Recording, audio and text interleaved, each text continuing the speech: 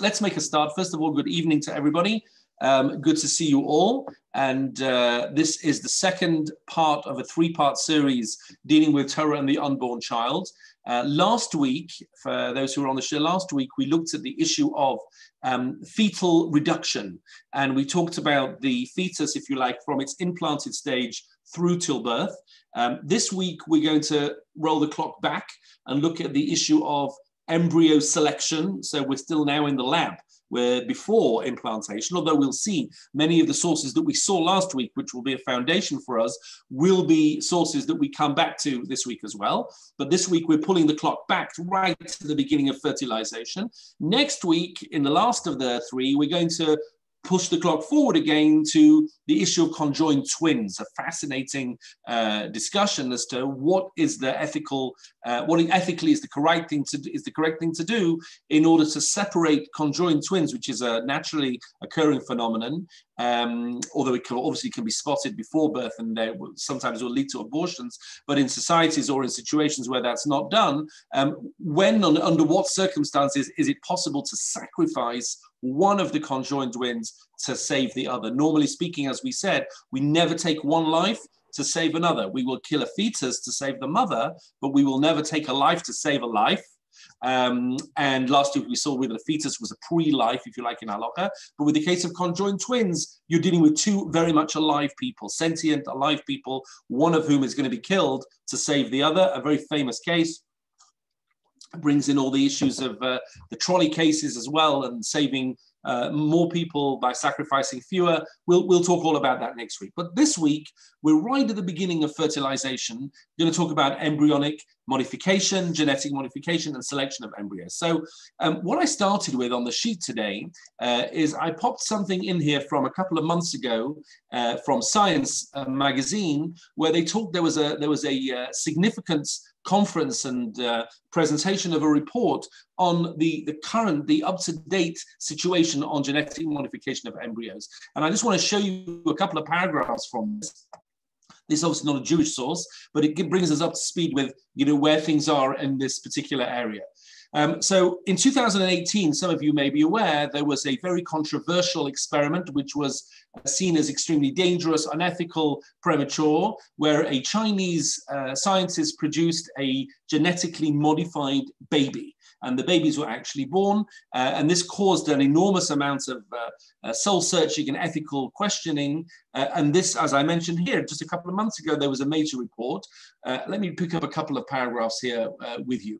Here, for more than 1 year, the International Commission on the Clinical Use of Human Germline Genome Editing reviewed the scientific literature on CRISPR, which is different ways of cutting and pasting genes into chromosomes in order to change the genetic makeup of the baby, and other ways to modify the DNA, held public meetings, webinars, consulted scientists, physicians, ethicists, patient groups. Fine.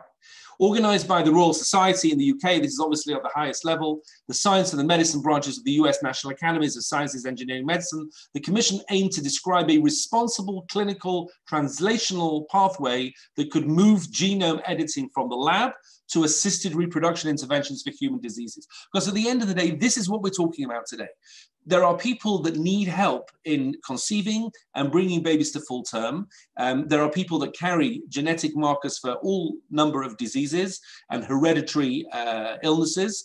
And we want to try and help these people, A, to have children that will survive, and to have healthy children that will grow and mature in a healthy way. And this, therefore, could be an essential science to help them. But where do we draw the lines? And therefore, this report suggested 6 tiers in a hierarchy ranging from the most to the least compelling rationales. So I just want to look at this first, and then we can contrast that with the classic Jewish position on this as we see in the sources. So just look for a second with me here. So the Genome Editing Commission categorized potential use of HHGE, creating a 6-level hierarchy that ranges from the most to the least compelling rationales to take risk. And then it goes through various different background information. And basically these 6 levels are as follows. Let me just outline them for you. The most here, the use of HHGE that is easiest to justify, they said, would be helping those rare couples who, even with IVF, And screening, even doing IVF and even doing screening, have little or no chance of having a baby that doesn't inherit a genetic condition, Huntington's disease, cystic fibrosis, etc. There are some people that we just can't screen. It won't help. For these people, maybe genetic modification is desirable. That was the top tier. The second tier, and that's it was understood that this will be a very rare circumstance. Normally, it will be possible to screen and select embryos, but in rare cases, yes, it will be appropriate to actually modify them genetically. Then the second tier here, there are some couples, however, who have a high likelihood of PGT failing, genetic testing failing, to giving them an unaffected child. And this is the one exception to the second tier. Okay. The third category of HHU uses is for genetic diseases that have less serious effects, may be corrected or treated, like deafness, for which there are alternatives like cochlear implants, meaning as you go down these tiers, it becomes less and less imperative to intervene. Is it appropriate to take away a gene that will cause deafness in a child, where the child could be born without genetic intervention and have other therapeutic assistance? They could have cochlear implants, they could have operations of different kinds, which is a preferable approach. That's the third category. Then the fourth category, diseases caused by several genes, represent the fourth category, which we'll see looking at what happens if this child is carrying a marker for a future disease, the BRCA gene, that might make it more likely that this female child will develop breast cancer at some stage in the future. Maybe, maybe not, but a higher likelihood. Is it appropriate to modify embryos to remove those genes to prevent that potential outcome later in life? That's the next level. And then it said here, the fifth level, the most taboo, is what they call, designer babies, genetic enhancements of children, resistance to HIV, better at sports, taller, smarter, able to withstand radiation, etc., etc. And the concern with all of this, just at the last line of this short summary, a key danger of editing human embryos is that the unintended, quote, off-target, unquote, DNA changes will occur and not be detected before embryo implantation. What could go wrong? We could end up doing something that was not spotted, and then this child is, rather than being born with an improved health and lifestyle, this child has been born with a terrible defect caused by the genetic modification. So this, as I say, was not a Jewish source. This is the latest, or pretty much the latest, a few months ago, in world thinking on where we should be setting the ethical standards and the different tiers which is appropriate or inappropriate to intervene in genetic modifications. I thought that was a useful starting point, so then we can contrast the Jewish position with that. I brought you a little bit on page 2, which I'm not getting into now, about how exactly they do germline gene therapy and the differences between that and somatic gene therapy in terms of the ability to inherit and pass on the newly improved the genetic sequencing. But I'm not going to go into that now, partly because I don't want to spend the time on it, partly because I'm not a scientist. You should never learn science from rabbis. You should learn science from scientists and biology from biologists. Rabbis should be talking about Torah. So given this is not my field, I'm not going to get into that much, but I am going to talk a little bit now about the ethical and then the Jewish perspective on this. And this is a real live issue in labs and going forward. So, okay, let's look at the ethical issues. Some of the ethical issues raised, I put them on the sheet here, obvious ones. How do we decide between a good and a bad therapy? What is needed and what is more than necessary? What is unnecessary? Which traits are normal? What is considered a disability? These are not just Jewish questions, these are general questions. Is having a child with Down syndrome considered a disorder or a disability? So some parents would turn around and say, well, I don't really want to have a child with Down syndrome. Other people who are close to people who have Down syndrome, who've worked with them and developed relationships to them, will turn around and say, it's outrageous to say that this person somehow has a disorder or that they're not viable as they are. Why would you want to screen those people away? That's a very pressing question, which has no easy answer. What about the cost of gene therapy? Is that just going to make it available for the rich? So that the rich have the designer babies and the poor can have the babies who have the diseases. That's a concern as well. Are we going to become less tolerant to differences if we try to design away these differences? What about, as we said, athletic ability, intelligence? What about screening for sex on the babies, males and females? Is it appropriate to discard a male embryos so that we can have a female, or the other way around. And some people are worried that this is just a step towards human cloning. People are going to be making copies of themselves, which in most cases seems like a bad idea, leaving aside the science of cloning. But these are all ethical questions, religious questions, which we'll obviously focus on as a Jewish perspective. People talk a lot about playing God. What does that mean, playing God? When you hear Christian speakers, they say often, no, there's a line. We can't cross that line. This is called playing God. We're not meant to be doing that. We're not meant to be interfering. How do we draw that line? When is it called playing God? When is it called helping people? Everything's playing God. You know, if a poor person comes to my house and asks for tzedakah, why don't I turn around to them and say, well, God's made you poor. And who am I to intervene and interfere with God's eternal plan? I don't want to play God. If God wants you to have money, then you'll have money. So obviously we don't say that. That's ridiculous. Although we'll see it's not so ridiculous, and we have to explain why that is okay. But where are the lines of playing God? What about the hubris and the arrogance of feeling that we're in control of our own destiny, our own future in that way? And then, of course, there's the technical question. What is the status of a fertilized egg? Last week, we looked at a fetus, an implanted fetus, 12, 15, 20 weeks. What about an egg in a lab? Is that different? Is that the same? We'll see in a minute when we go through this. And what are the roles of religious leaders in these areas? What voices should we be listening to when we're looking for guidance on this? So I'm close to one of my own tutors from Oxford from many years ago, Ruth Deach, who for many years was the head of the Human Embryology and Fertilization Committee, which dealt with exactly these questions, giving guidance to Parliament, guidance to draftsmen as to how to put these laws in place. And what we're going to look at tonight a little bit is some of the classic sources that deal with exactly these questions, because these are not new questions. This is new technology, but classic sources will give us guidance on these questions as well. So let's have a look together. If anyone has any questions, I'm more than happy to take them. But let's start with a very important point, which is there is a presumption in Judaism that everything is allowed until it's not, rather than everything is not allowed until it is. And that's a very important presumption in how we start. That's a Mishnah. The Mishnah states in number 1 the following. There's a conversation between Rabbi Yishmael and Rabbi Elazar ben Azariah. And Rabbi Yishmael challenges Rabbi Elazar ben Azariah. This is, we're dating now from the 1st century CE, as follows. Number 1, Amar Rabbi Yishmael, Elazar ben Azariah, he says to him, Elazar, Alecha Raya, Lelamed, you have to prove, you're trying to say this is prohibited. The onus of the burden of proof is on you. Lelamed sha'ata machmir, you are trying to be strict. Shekol ha'machmir, and it's those who are trying to be strict, alav raya lelamed, they have the burden of proof, not the people who are trying to be lenient. And the Tiferes Yisrael, a classic commentary on the Mishnah, explains what this means. It says, Shekol davar shaloi neida tam la'asra. Sorry, I didn't share the screen. Excuse me, forgot to share the screen. So number 1, Shekol davar shaloi neida tam la'asra. Whenever we don't know a reason to prohibit something, mutahu bli tam, it's automatically permitted. The loy his kira haTorah dvarim hamutarim kulam, because the Torah doesn't come to tell us what we can do.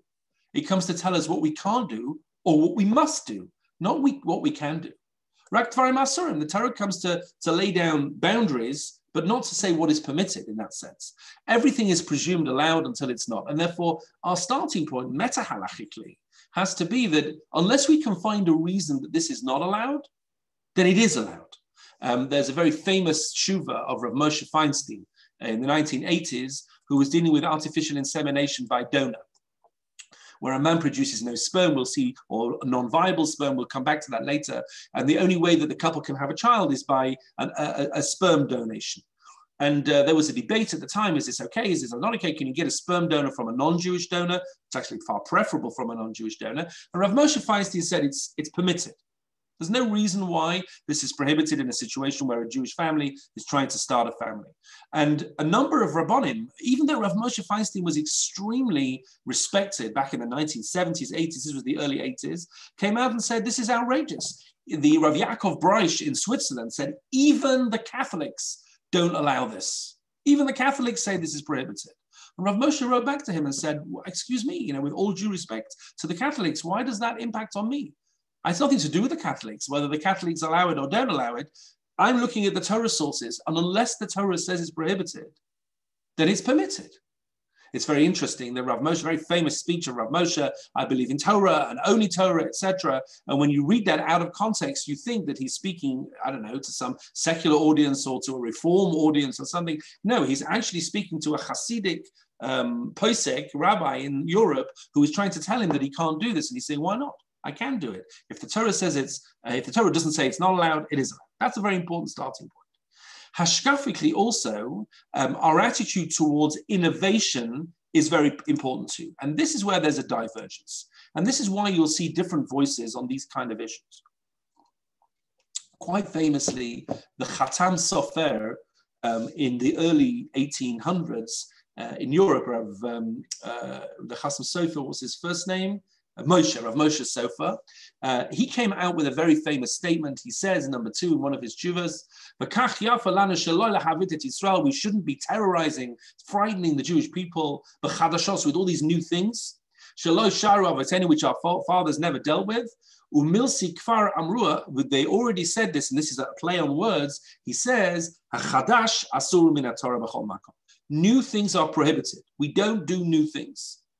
Now, this is interesting because he's obviously using this phrase. It's you talking about chadash in a technical sense, which is the new crop, which is not allowed until after Pesach. That's obviously where he's getting that from, but he's using this to express an idea which was very dominant in the Orthodox world, certainly in the ultra-Orthodox world in Europe in the 19th century, that where possible, we try not to innovate new things that we never did before. He's not anti-technology. That's very important. In fact, the Chasam Sofer was one of the first people to actually approve the use of the Shabbos clock.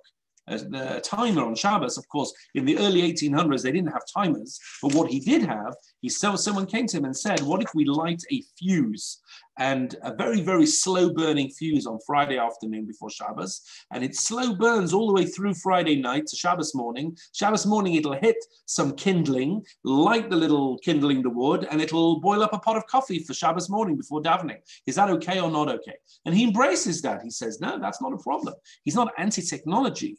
But he is worried about new ideas, new innovations in Torah, new directions, because obviously he's fighting the early nascent reform movement, and therefore he set a much more conservative, little c, tone to the debate, as opposed to Rav Kook, who lived around 100 years later. Rav Kook had a completely different perspective.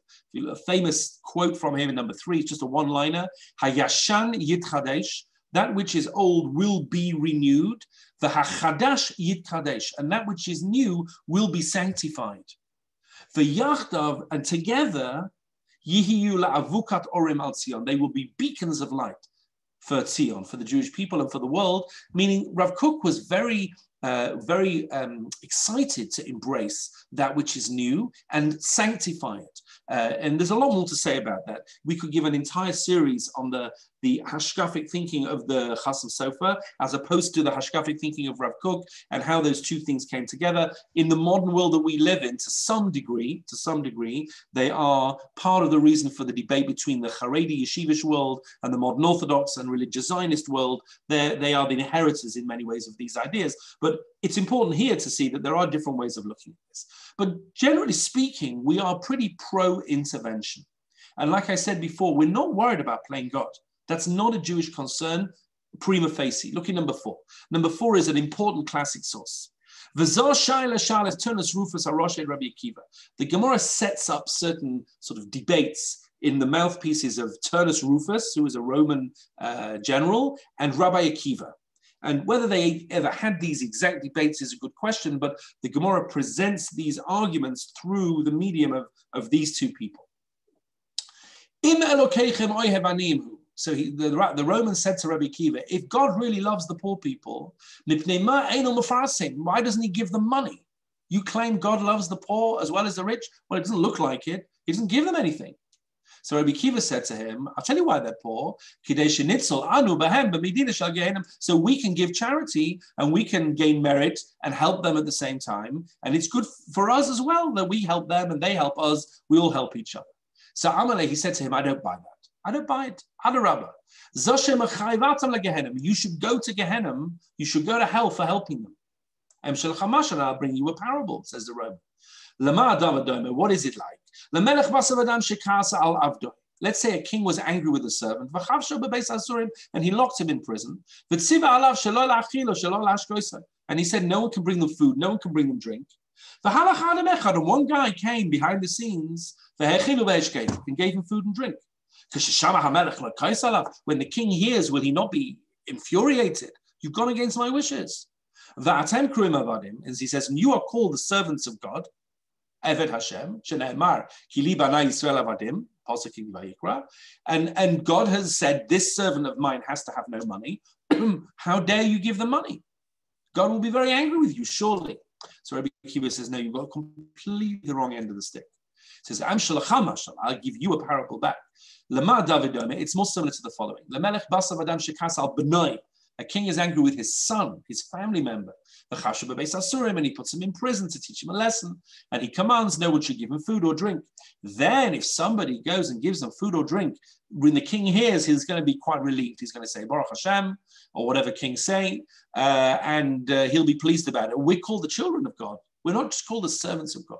Meaning the point of being called Banim means we're family. This is my family. This is not just a random person. And we are all children. The God in Shemot, the parshas we're reading now in Shul, if we're in Shul, that's a whole different story. Are talking about the Jewish people as the firstborn, and all the non-Jewish nations of the world as the siblings. That is the model that the Chumash paints. That we're all related, everybody. And therefore, if we help each other, this gives nachas to Hashem. This doesn't give pain or anguish to Hashem, insofar as we understand how this all works. And therefore, we are very pro the idea of innovating. If we can make the world a better place, if we can help people, that is what we're meant to be doing. And if we can help a couple by doing something which is technologically possible and not prohibited, and it's not prohibited unless it is prohibited, like I said before, the default is it's permitted, then why would we not do that? We want to help people. Secondly, we firmly believe that the world that we live in needs to be fixed. Tikkun Olam. Tikkun Olam became a very big rallying cry for the conservative movement, and there's nothing wrong with Tikkun Olam. This is actually a fundamental Jewish idea. Look at number 5. Philosoph echad sha'al et Rabbi Hoshaya. A philosopher asked Rabbi Hoshaya. Amali said to him, if God wants bris milah, God wants someone to be circumcised, why wasn't man created circumcised?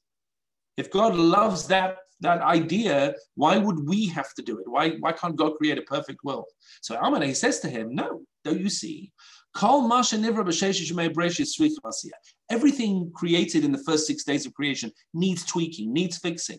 And he gives examples, almost trivial ones. The mustard needs a little bit of sweetening. Turumusim, peas need a little bit of salt. Whatever it is, an egg needs a little bit of salt. Everything needs a little bit of improvement in order to make it optimal. So too, afilu Adam, even a person, tzarich tikkun, needs a person. We have to be partners with God in making that tikkun, in making that correction and improvement. And so too, we shouldn't feel that it's somehow impinging on playing God that we're changing the world. No, God made the world imperfect so that we can perfect it. That's fundamental Jewish philosophy. So far we've seen a number of key underlying ethical points here. Number 1, everything is permitted until it's clearly not. Number 2, we are in this to help people. That is a prime directive, if you like, that we have to intervene wherever possible to help people. And 3, we believe that the world is in need of fixing, and we wish to be partners with God in creation in making the world a better place. Okay, so these are underlying features which will obviously influence the way that we look at this halachically and hashkafically. Next, mankind was put into the world with a mandate in the Bereshit. Look at number 6. God blessed Adam and Chava, and he said to them, Pru uruvu. This is actually before Chava was named Chava, but when man and woman were created, he said, go and multiply, milu et haaretz, fill up the world, v'kivshuha, and conquer it. Urudu, and be in charge of, take responsibility for, the gatayam, the fish of the sea, the birds of the air, kol chayes harames sala aretz, etc. And I'm not going to read you all of Source 7, but he talks there about this being a mandate to mankind to innovate in the world, to create in the world, to enable him to fully benefit from the world. because the world was created in a state of potential that can be adapted in order for mankind to fully use it, as long as he doesn't abuse it. And that's the line, the boundaries that we need to try and see, because there have to be some boundaries. We've seen that exploitation of the world, of the planet, of the climate, etc., will just lead to ultimate destruction, and mankind does not always have the ability to self-impose these boundaries. So where will the Torah put boundaries on what we can and can't do in terms of genetic modification and such like? So the first major boundary is the definition of healing. In order to intervene medically, there has to be an element of refu'ah. And this is going to be a blurred line. It's not going to be an easy line to draw, but we learn this from a verse in Shemot, when two men are fighting. Look in number 8. Ki ruvun anashim, if two men are fighting. V'hika ish et re'ehu, and one hits the other, be'even, with a stone, be'egrof, or with a fist. V'lo yamut, he doesn't die, it's not a murder case. V'nafal le'mishkav, but he has to go to hospital. Im yakum, when he eventually gets up, meaning he's not going to die. If he dies, then that's murder, obviously. Im yakum v'hitalech b'chutz, if he manages to get out and about, al misha anta, on his crutches, v'nikar makeh, the person who hit him is innocent of murder. Rak, but shivto yiten, he has to give him compensation for lost earnings while he's been sitting in hospital, not being able to work. V'rapah yirapeh, and he must ensure that he's healed. He must pay his medical bills. He has to make sure that this person is healed. He's responsible for giving him putting him in hospital. He has to heal him, as it were, monetarily. And here, famously, the Gemara says, "Debei Rabbi Shmuel Omer v'rapo yirafeh." These words, he will surely be healed. Mikan shenitzen reshus l'rofa l'rapot. This is where we see that's permitted to intervene, to heal other people. I'll just mute everybody so that we get a bit of quiet there. Thanks. So this is where we see that we have not only the ability, but the mandate for rapor yirapeh, to actually heal. Rashi says, V'loyam rinan, and we don't say, Rachmana machi, God made him sick, Ihu masi, let God make him well. That's not what we say. We intervene, rapor yirapeh. So as long as we can define something as healing, then that's going to be okay. So obviously, somebody who is going to have a baby who has an illness, a sickness, mortality, morbidity, whatever it is, clearly that is healing on the one hand. On the other hand, somebody who wants a blue-eyed baby rather than a brown-eyed baby, or a tall baby rather than a shorter baby so they can be athletic, clearly that's not healing. And everything else in between those will be on one side of the line or the other. And we're going to have to decide what that is. But that's a fundamental. We are encouraged to intervene, but only if it's a case of bona fide refuah. That's one boundary that we're going to need to define. A second boundary is that we are told that there are certain mitzvahs that are given to us that potentially will restrict the amount that we intervene in nature. What are these mitzvahs? One of them suggested is the mitzvah of kishuf. Kishuv, I brought you number 10, is the mitzvah of witchcraft. And one of the explanations given by the Sefer HaChinuch on the issue of the reason for the mitzvah of witchcraft is that God has set a certain natural order. And if you go beyond the natural order into some kind of supernatural world, which was perceived as the world of witchcraft, that is a boundary that you're not allowed to overstep. In reality, that's not actually relevant to our case for all sorts of reasons. First of all, many of the classic poskim said, look, the whole of witchcraft is just nonsense anyway. The Rambam clearly, and many others that went in his derech, in his way, said that witchcraft is simply a sham. It's a way that people try and persuade gullible people that they're able to control forces. It's just, there's one born every minute. And all of these occults and witchcraft forces, says the Rambam, are simply nonsense. Others say, no, there is a dark side, but everybody will agree that what you're doing in a lab in a natural way is never going to be prohibited. If you're doing something which is clearly scientific, clearly not in any way supernatural, then there's going to be no issue there. Anyway, that is a clear dividing line, as indeed is healing. If you look at number 11, a very important statement, Abaya v'Rava da'amid travehu, both Abaya and Rava said, Kol dava sheyesh mishum refuah. Anytime that somebody is doing something for bona fide refuah, We're not so worried about slightly like avodah zarah or idolatrous ideas. We're less worried about that because we can see that they're generally doing it for the purposes of healing, and it's part of a natural means. And the Meiri stresses this as well. The Meiri actually, fascinatingly, 700 years ago, says even if we're able to create a child naturally, but not through a mother and father, that will still be okay. That's an amazing statement from somebody living in the 13th, 14th century in southern France. Look at what he says here. Anything we do through natural means is not called witchcraft. And he's on the right side of the line. Even if we work out how to create life, without sexual intercourse between a male and a female, even if we find some synthetic way to produce life, artificial way, we're allowed to do that. So this idea of witchcraft is not really going to be a problem for us because everything that we do obviously is natural and will therefore be, in that sense, on the right side of the line. Okay, that's the first potential issue. Somebody sent in a question here. Just let me address it now, unless I'll forget it. The Jewish people lived in a nation that set rules regarding the type of person that is ideal, physically athletic, gender, great eyesight. We can alter embryos to keep the child safer in the society and make life easier. And how do we view it into Judaism? So that's a really interesting question. You know, life will be, you're saying maybe that is on the right side of healing. The child will be able to cross the road. He won't need to squint. He'll be able to whatever, be a bit more physically powerful. This could save him from diseases. So, you know, as we go down that line, it'll be less and less, as we saw with the piece at the beginning, less and less able to make that case. I think it's a little bit hypothetical. It's also a God forbid, you know, like if you're in a nation whose laws, look, we know that in China they wanted boys over girls. Like right. But let's say that you're in a society that you know, has particular views on a particular, you know, humans that are taller or humans that are a particular gender, and the laws mean that it's much easier for a particular child over another. Yes. In their life. Do we view it as a like you would view a disease in our society now that we can prevent? Would you view it in a similar way? It's a good question. I don't know the answer to that question. Maybe if that was the only way that we could survive, because, you know, like the case of Paro, let's take the case of Paro. He's going to throw all of the boys in the river and the girls will survive. If they could genetically select out all of the boys and only have girls, would that be preferable? Of course it would, because he's going to kill all the boys, clearly.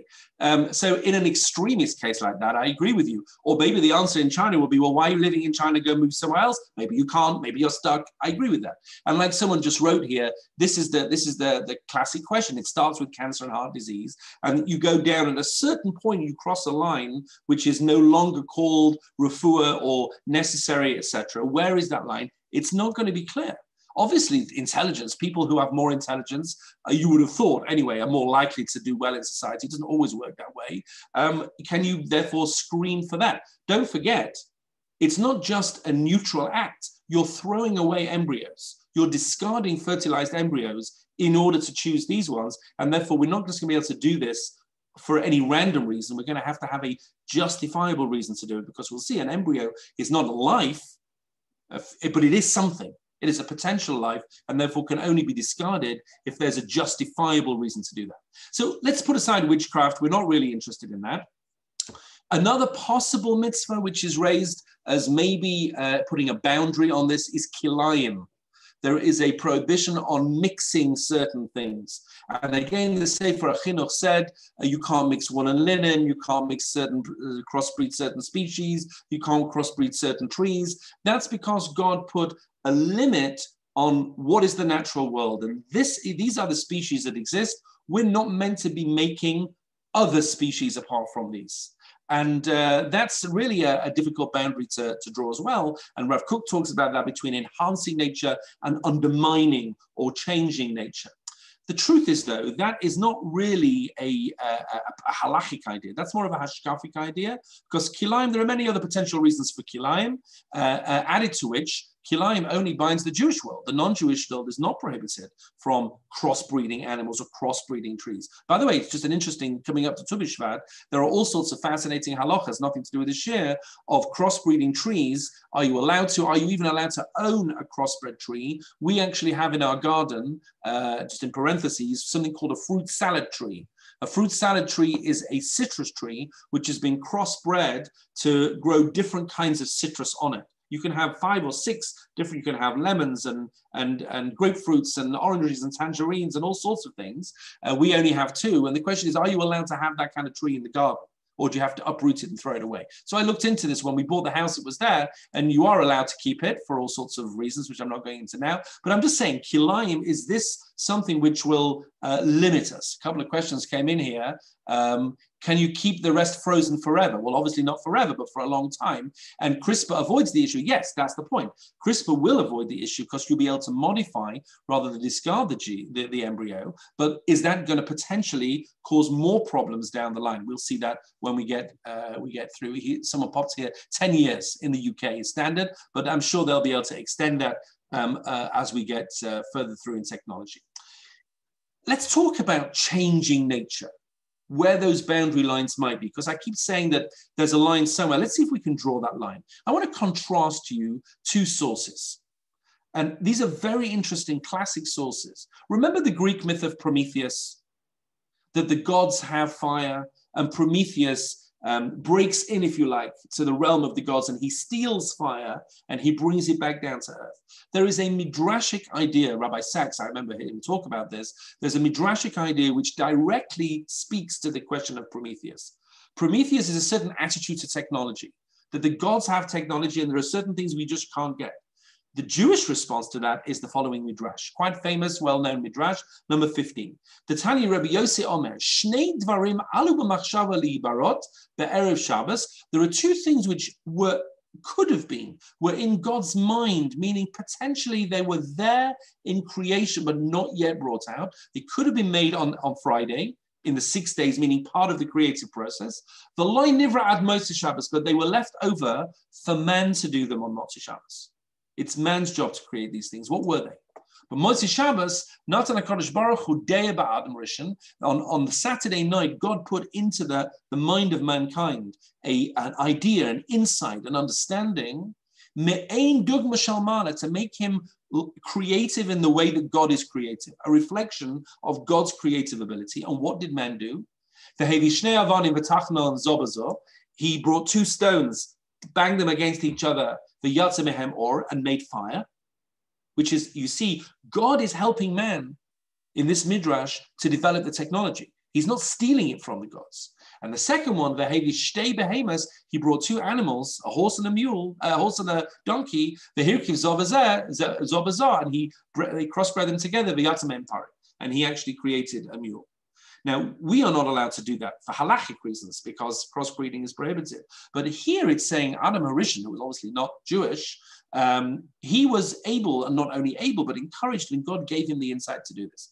Here you see a very fascinating midrashic, if you like, green light to say that there are certain things that you can do that weren't in creation, but you should be doing. And one of them is creating new forms of life.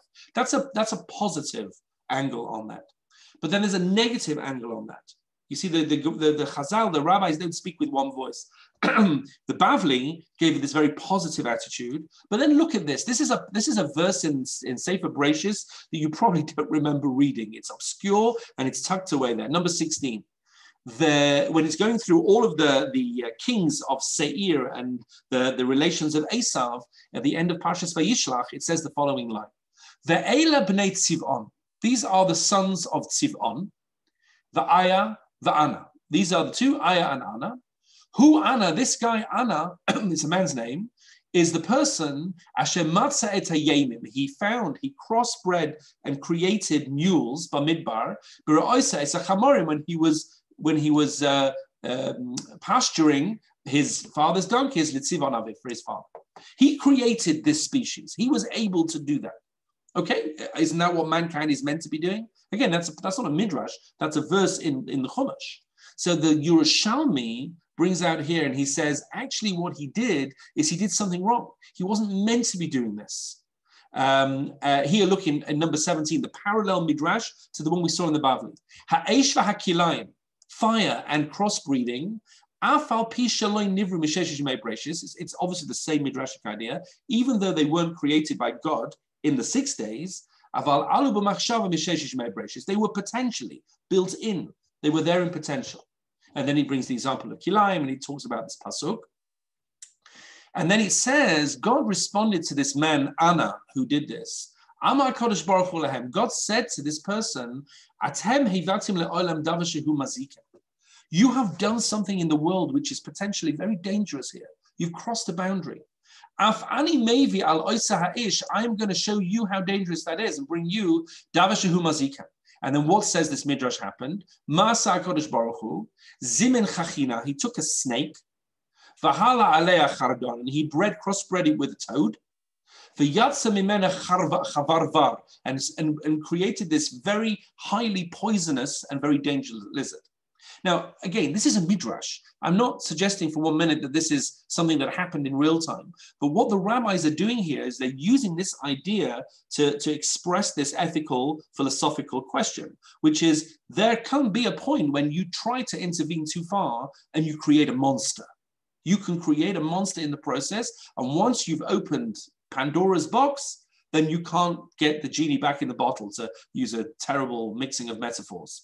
But this is a potential problem. So you see already that the Bavli's presentation of this midrash and the Yerushalmi's presentation of this midrash set two sides of the coin. On the one hand, God wants man to be creative, to help, to build the universe, to crossbreed animals, to make new ideas. On the other hand, God says to him, whoa, just make sure that you don't create a monster in the process. And I just find that the conversation between those two midrashim, the same midrash, but expressed by two different voices, is giving that balance on the question. Again, where it's drawing the line is not clear, because that line will be different in different situations, but it's expressing the sensitivities, if you like, on each side of the line. So too, there is a midrash in Nida that talks about the idea that there are three partners in creation. There's the man, and there's the woman, and then there's God. And that each of them has a certain amount to contribute to that, and has to understand that they cannot overstep that mark, and they cannot give God's part, or the man cannot give the woman's part, or the woman gives the man's part. Exactly, though, where that draws the line halachically is not clear. But again, it's saying that there are different contributors, and we have to understand the boundaries. What is the status of an unimplanted embryo? We saw last week that a fetus is less than a full life, but it nevertheless is a potential life, to the point that Rav Moshe Feinstein, who maybe is a minority position, even felt it was murder to kill a fetus in utero once it was implanted. And certainly we saw that the halakhic position for a non-Jew killing a fetus is it's definitely considered to be murder for a non-Jew to kill a fetus. Is that going to be true of an embryo in the lab? And again, last week we said that it can't really be murder to kill a fetus entirely in the full sense, because you are obligated to kill the fetus to save the mother. And we would never normally kill one person to save another. But nevertheless, it is something, a loss of potential life. What about an embryo in the lab?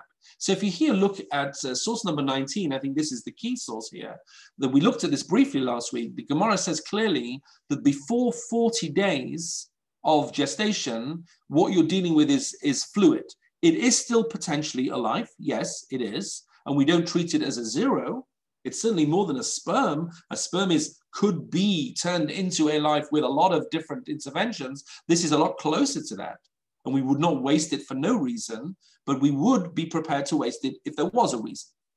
Looking number 19, Amar Rav Chizda, Ad Arba'im, until 40 days, Maya Ba'alma Hi. It is just fluid, it's just water. It's not even yet considered to be a fetus. So too, the verse that dealt with a non-Jew killing a fetus, and we saw this verse last week, that if you shofech dam ha'adam ba'adam, if you spill the blood of a person within a person, obviously that's a drash, that's not a pshat, that's not a straightforward meaning of the verse, but if you spill the blood of a person within a person, then that is considered for a non-Jewish person to be murder. One of the seven mitzvahs b'nei Noach.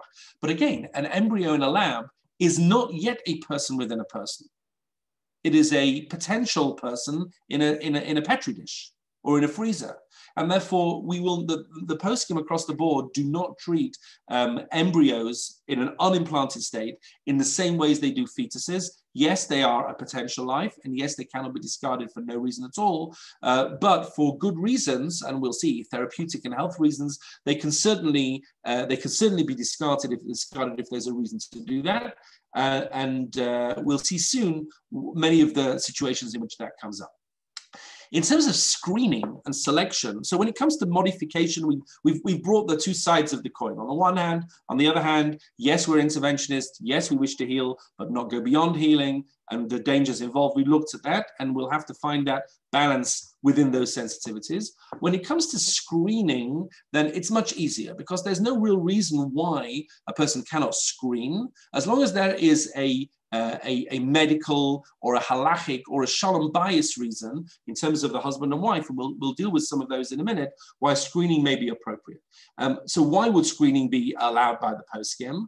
Certainly for genetic abnormalities, that will be acceptable. The healthy embryos can be implanted, and the defective embryos can be in that situation discarded because, again, their status is a lot lower in halacha. What is an abnormality? Tay-Sachs is an obvious example. Again, what about Down syndrome? There will come a point at which you will say, well, that's really not something that is considered an abnormality or something that Tay-Sachs is very different to Down syndrome in terms of the quality of life of the child and the relationship with the parents. They will be less clear. What about other situations? What about if the parents want a child with an abnormality? Is that acceptable? What could the case be? What if two deaf parents say, well, actually, we want a child who's deaf because they will be able to relate to each other much more, or two very small parents want a child who's very small? Is that even a dwarf kind of small? Is that acceptable, or is that not acceptable? Is that creating people who are objectively unwell in some way just because the parents want that? But on the other hand, the parents are saying, for us, that makes a lot more sense. And, you need to respect our wishes. That's a difficult case. At what point do we say, Shomer Pesayim Hashem? I wrote this here at the top of page 7. Shomer Pesayim Hashem is a very important principle, which is a posuk in Tehillim, a verse in Tehillim that said, God protects the simple. Meaning there are certain risks in life which are inherent to life. There's not much we can do to hedge them. And if it's a normal, reasonable risk that normal, reasonable people take, then we should not try to avoid that risk if there is a significant downside. Meaning, I don't have to get in a car. People die, God forbid, in car accidents all the time. I can avoid that entirely by never getting in a car. But it's a normal risk to get in a car, to drive around. And therefore, halachically, even if you tell me that the risk of being hurt in a car accident, God forbid, is higher than the risk of being hurt in a skydiving accident, it still may be halachically permitted to drive a car, but not necessarily halachically permitted to dive out of a plane. Now, I'm not telling you that you can't go skydiving. I'm not a halachic posek, and it depends on the circumstances. But the point is this a normal risk? Normal risks have to be borne with a certain level of bitachon, with confidence that we can't predict the future. There's all sorts of things that can go wrong, and we have to accept those risks. So maybe the BRCA gene is the same thing. Maybe to discard an embryo because you think there's a risk that in the future, maybe this would, well, maybe not. And how can you tell which diseases? There are people that have developed diseases through life that has spurred them on to make foundations and raise enormous amounts of money for medical research and find cures for those diseases. Would you say, would it have been better for that child or that person never to have been born, never to have had that disease, even though that means that all the good that came out of that would not have been done? These are impossible questions to answer, but they may come into this calculation of Shomer Pesayim Hashem. At a certain point, I have to say, something, I can't hedge every risk. There are certain inherent risks to life, and we have to be prepared to take them. Not sure where that line goes, but there are all sorts of considerations there as well. Let's talk about choosing the sex of the child just for a few minutes. Is it legitimate to screen for gender? I'd like a boy, I'd like a girl. What are the halachic scenarios? So there are some very real scenarios. Let's talk about a few. The obvious one where is a person says, you know, I've got 6 girls, Baruch Hashem, and I love that, or I've got 6 boys, but I want to do the mitzvah of Pruruvu. Pruruvu requires me to have at least 1 boy, 1 girl, and therefore I want to screen in order to do that. That may be quite legitimate, and in Israel, that is considered legitimate, and you can get that screening if you've had a certain number of one sex child and then you want the other one, because again, that is considered to be a halachic reason as well. What happens if the father is a Cohen and has no sperm, and therefore they need artificial insemination by donor, which is legitimate according to many poskim? We saw Rabbi Moshe Feinstein I mentioned before, but that child's not going to be a Cohen. And that's going to be very embarrassing, because everyone for the rest of their lives is going to be saying, how come you're a Cohen, but your son's not a Cohen? How did that happen? And of course, they don't want to get into that argument. So they say, we'd actually rather have a girl. We'd rather have a girl. And that we're not getting into these issues because there won't be a significant difference between the father and the son. So is that a reason to have a girl, not a boy? What about another case? Let's say a non-Cohen, the father has no sperm and he needs artificial insemination. But let's say the family are concerned that since he's not the father of the child, there may be a shomenagia issue. Now, this is a bigger issue. Are you allowed to touch a child who is adopted or hug them or kiss them? According to many poskim, the answer is yes, you can. The Lubavitcher Rebbe was particularly strict on this. Rav Moshe Feinstein was lenient on this. But let's say a person said, well, I'd rather have a boy then. So we don't get into that whole issue. Is that a legitimate reason for screening out? So these are all things that can happen halachically in terms of trying to work all of this out. These are real halachic scenarios. The last things I brought here, I'll just give one last guidance here, and then maybe open for some questions. Somebody made a point about the Yerushalmi. Okay, Pru Ravu, but we pass like the Bavli that it's a boy and a girl. Was my tree crossbred or grafted? It was actually grafted, I must tell you. It had a stock, and then another tree was put into it.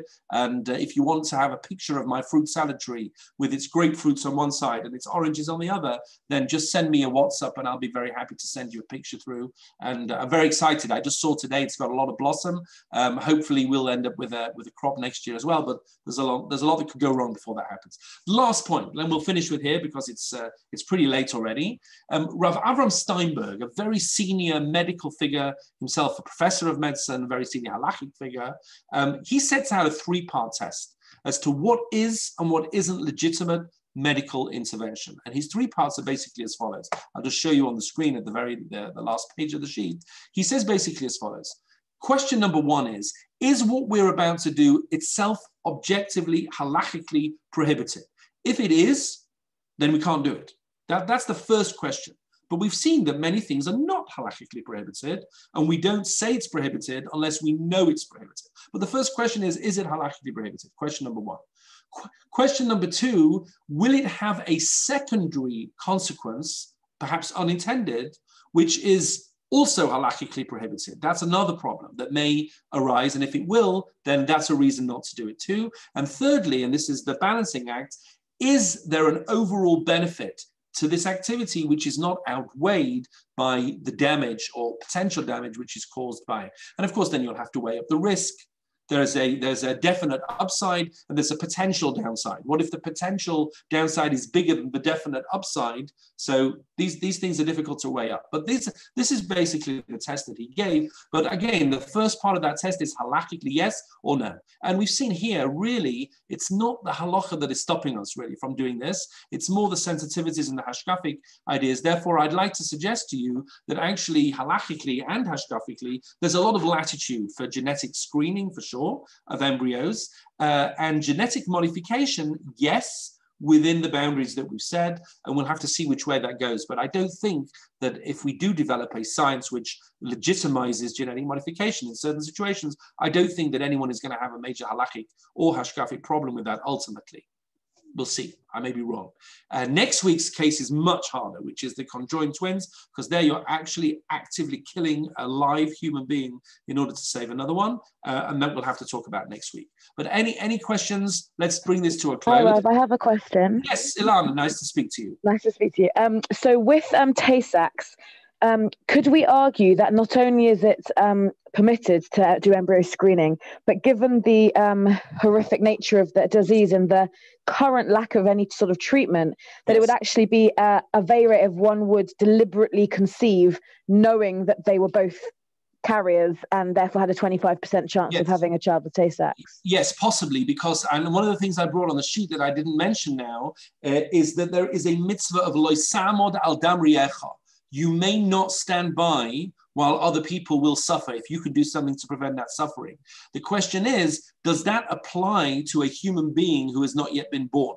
It would certainly apply to a person who is around, but I think there's a very good argument, yes, to say that if you have in front of you two embryos, one of which you know will have Tay-Sachs and one of which you know will not, to purposely bring a child into the world with Tay-Sachs could well be a violation of Lo Samad al Dam Riecha, that you are causing unnecessary suffering when that suffering could have been avoided. But also, you could argue different ways. Yes, you've got like two halachic ways that you could do it. Like, you could go through the whole palaver of embryo screening, which does involve IVF and all of the side effects of the, and the expense and the heartache involved. As it's not a very, it's only about between 20 and 40% effective. Or you could just get a sperm donor. Yes, that's a good question, and that will depend on the case. If you follow a halachic perspective that a sperm donor is prohibited, then you won't get a sperm donor. But if you follow the view of Rav Moshe, and I think many of the poskim that in extremis that it is, then fine. But Rav Moshe Feinstein's tshuva was he allowed an artificial insemination by donor when this was the only way that you could create a family for this family unit. And back in the 1970s, 80s, that was the only way. So if there is another way, so then you'll have to ask, well, what is the reality of that other way? You tell me it might not work and it's extremely expensive and it'll cause hardship to the. Okay, so that's going to be. It's not just hardship. We're talking about medical risk. Right, medical risk, good. So that's going to be a case to weigh up. The doctors are going to have to come in and say, what are the risks? What are the upsides? What are the downsides? And if it's considered to be too risky, whatever that means for that person, then maybe AID is the answer. But I think it's going to be very case by case, situation. In a wealthy family with a low medical risk, then you may turn around and say, well, why would you get a sperm donation? You don't need to. But with a non-wealthy family with a significant medical risk, it might be different. I don't know. I think it'll be very much case by case. Rav Moshe really feels that this is the last resort to get a non-Jewish sperm donor if you only really have to. But sometimes you have to. Why would it have to be non-Jewish? Because if it's a Jewish sperm donor, you get issues of consanguinity and people might be related and you don't know who's the donor and it may be someone, but you can assume that a sperm donation is a non-Jewish donor because most donors, just numbers-wise, probably, societally, most donors to sperm banks are non-Jews. Okay, so thank you very much for your focus and attention. I really appreciate it. Nice to see people. Next week, Be'ezrat Hashem, we will go on to the issue of conjoined twins for the last of the three. In the meantime, I wish you a healthy, happy week. You should all stay well, and we'll see each other, please God, next week. Thank you very much. All the best. Have a great week.